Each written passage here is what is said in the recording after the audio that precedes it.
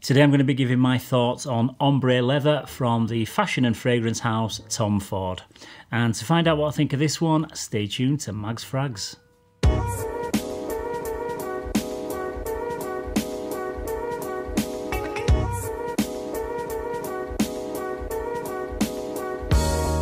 Yes, hello again everybody and welcome to another episode of Mags Frags. I'm Paul and this is day 70 of my Fragrance 365 project where I talk about a different fragrance every day for a whole year. So today's scent of the day is Ombré Leather from the house of Tom Ford, which has been requested by a fair few subscribers to the channel to feature in this 365 project, so here it is.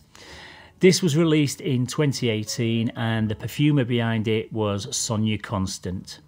Now, the first question that always gets asked when you start to talk about any leather fragrance from any brand is how it compares to the legendary Tuscan leather, also from the Tom Ford's private blend.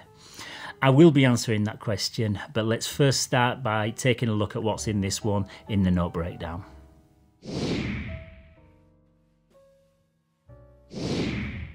Yes, this one's quite a simple note breakdown. At the top, we've got Cardamom.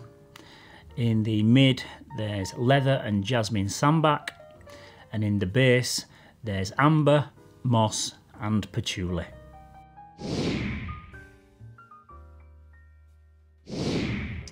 Okay, so we know that this is going to be dominated by the leather note, but there's many interpretations of the leather accord. For instance, a Middle Eastern leather will have a different aroma to a European one, and obviously depending on how old and aged the leather is, etc. Leather fragrance often get associated with smelling like car interiors, so by using that analogy, it'll make it easier for me to kind of describe what I get from this one. The leather note in this has an urban and oily smell that you'd find in something like a 1950s Mustang rather than the leather interior of a brand new Ferrari.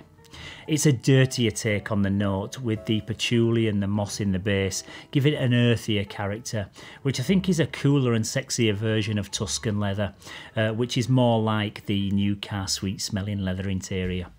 You know how you smell a vintage musty leather jacket that you pick up from a vintage shop smells different to one that you'd buy new from a high street shop? Well, this is what I get from Ombré Leather. The amber and the jasmine provide just the right amount of sweetness just to round everything off without it becoming too rich and sickly. We've also got cardamom in there to provide just a touch of spice, and I find this one much easier to wear than Tuscan leather because it's much less dense, less pungent, less animalic, and altogether just less harsh. I also think the patchouli and the moss give it a more earthier scent character, but it is very smoothly blended. It smells modern, and I would say that it is my favourite leather fragrance out of all the ones that I've tried and tested.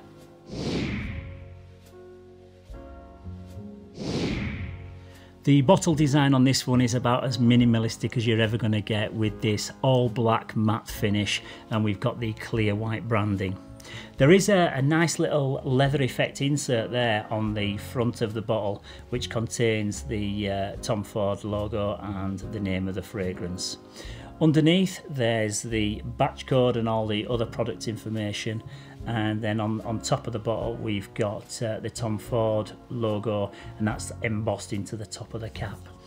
The cap it's a click-on cap, but it doesn't feel too snug. I don't think I'd want to pick that up by the cap, but there's a bit of weight to it. It's half metal and half plastic. It feels quite solid, but like I said, I don't think I'd be too confident in picking that up by the lid.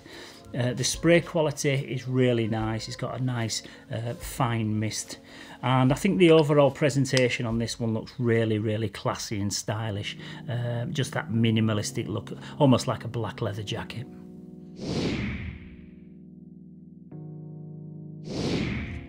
I tend to have a problem with when to wear leather fragrances, and I only ever reach for one when I'm actually wearing a leather jacket or for casual situations. For some reason it doesn't feel authentic to wear them dressed up with like a suit because you can smell this overriding leather aroma, but there's just no leather to be seen anywhere. It's really weird because it's only the leather note that I think this way about. I can wear any other fragrance dressed up, but I just never do it with the leather scent, but that's just probably me being a little bit weird and quirky. I would say this is an autumn and winter fragrance, and I think it works best outdoors when it cuts through the cold air. You could wear it as an office scent if you worked in like a trendy type industry like graphic design or advertising, but it's certainly not one for the boardroom. To me, this is just an everyday casual fragrance for a modern younger man.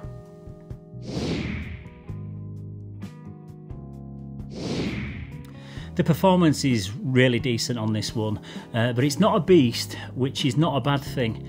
In my opinion, I think Tuscan leather performs too well, which makes it overbearing and clawing. This is pitched perfectly with a nice projection that will definitely get you noticed without pissing anyone off around you.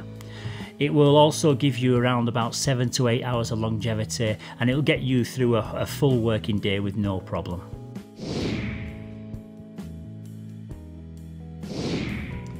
To be honest, I'm not the biggest fan of the leather note. I don't dislike it, but it's just not one of my favourites.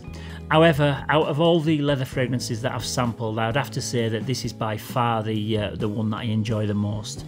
It's very easy to wear, and it smells the most realistic in my opinion. Most of the other leather fragrances that I've come across tend to exaggerate the leathery characteristics, which makes them come across more like caricatures of the real thing. This smells very modern and cool, and if you're in the market for a leather dominant fragrance, then this is one that I definitely think you should try, and I would probably give this one a solid 9 out of 10. So that's about it for today's scent of the day. Tomorrow I'm going to keep these cold weather scents rolling in, and I'll be talking about a dark and mysterious one from Versace, so don't forget to tune in for that one. If you found this video useful, please don't forget to give it a like and subscribe to the channel. And it's also great to hear your opinions, your critiques and your thoughts on all these fragrances that featured in the videos. So don't forget to let me know down in the comments section what you think of this one. So until next time, as always everybody, thank you very much for watching. Stay safe, keep smelling fresh, and I'll see you tomorrow for another one. Bye bye for now.